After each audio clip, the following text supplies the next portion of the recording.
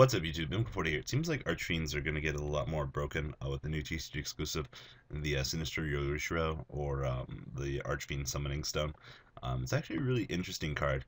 Basically, each turn you can normal summon level 5 or higher Archfiend monster without tributing. And then if exactly one normal summon level 5 or higher Archfiend would be destroyed, you can destroy this card instead. So basically, lets you free drop Yugioh, Archfiend Empress, the Archfiend Emperor, let's see here, and everything else, including Earthbound Immortals. It's actually really cool to see this. And then we're also getting the new Archfiend Giant. Basically, it's a 2400 that if it would be destroyed, you can pay that 500 to stop it, and plus it'll get, you know, even more protection and things like that from the new card, and it's a free 2400 drop. So it's actually cool that we're getting Archfiend support. This card actually looks pretty cool, in my opinion. But yeah, guys, tell me what you think about this stuff in the comment section down below. Looking forward to hearing what you guys have to say, and I'll talk to you guys later on.